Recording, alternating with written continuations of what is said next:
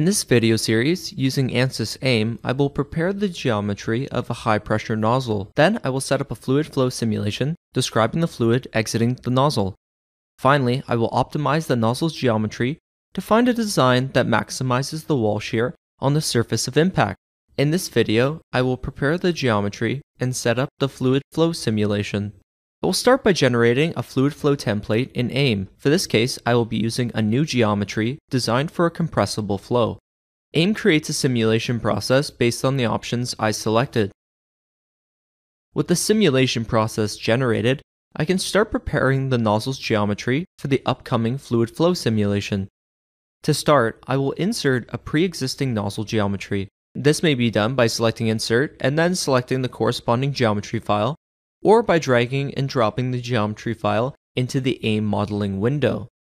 With the nozzle's geometry imported, I can start modifying it in preparation for the simulation. I will start by removing the chamfer on the back of the nozzle by selecting it and pressing Delete. Now I can extend the back portion of the nozzle to a length of 65 mm using the pull feature.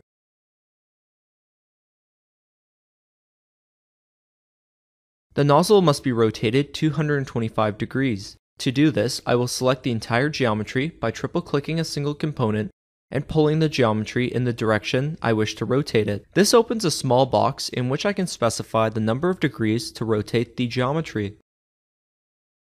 The nozzle's assembly has been prepared. To model the surrounding air, I must enclose the nozzle. This can be done by opening the Prepare tab and selecting Enclosure. AIM modeling automatically generates a suitable enclosure.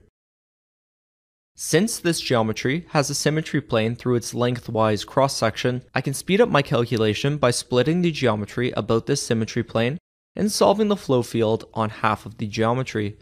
To do this, I must insert a YZ plane and then select Split Body. To cut the geometry at the inserted plane, I need to select the body and then select the plane.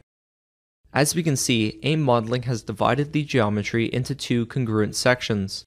I can remove one of the sections by clicking on it. Now I will hide the portion of the nozzle which extends outside of the enclosure. After making a few modifications to the enclosure and the nozzle's inlet, the final geometry is ready for meshing. In AIM, a general mesh resolution may be set using this slider. I will keep the default value and set mesh inflation boundaries in some critical areas. The bottom face of the enclosure and the interior of the nozzle will have inflation boundary layers. To avoid having to select each component of the nozzle, I will select the entire body and then deselect the appropriate faces.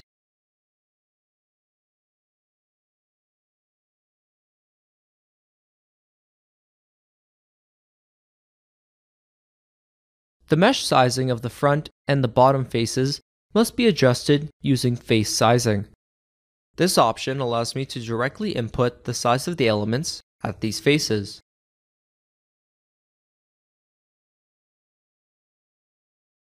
I also want to set the element size at the tip of the nozzle to 0.02 mm.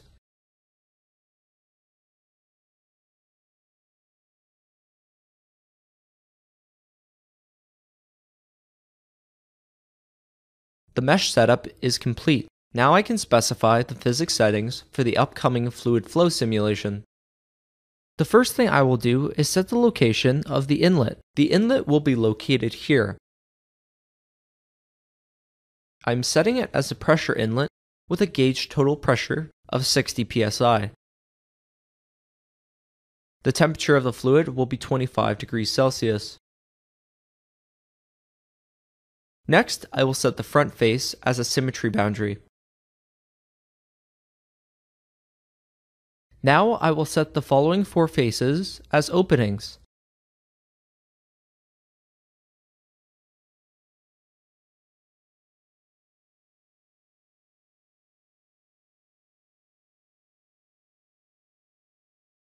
They will have gauge pressures of 0 pascals and temperatures of 25 degrees Celsius.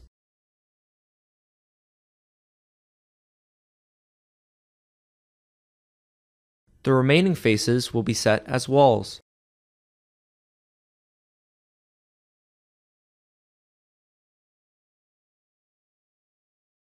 For faster convergence, I will enter the Solver Settings menu and increase the number of parallel processes from 2 to 6. To reach adequate convergence, I will increase the maximum number of iterations to 400. The problem can now be solved. Here's the contour plot produced by the simulation, describing the magnitude of the wall shear at the bottom face. This concludes part 1 of this video series.